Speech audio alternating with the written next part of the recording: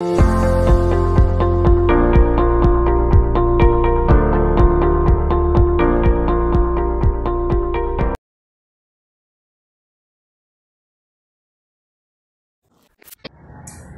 theme in this contest is improving the livelihood of women in Greater Kitara region.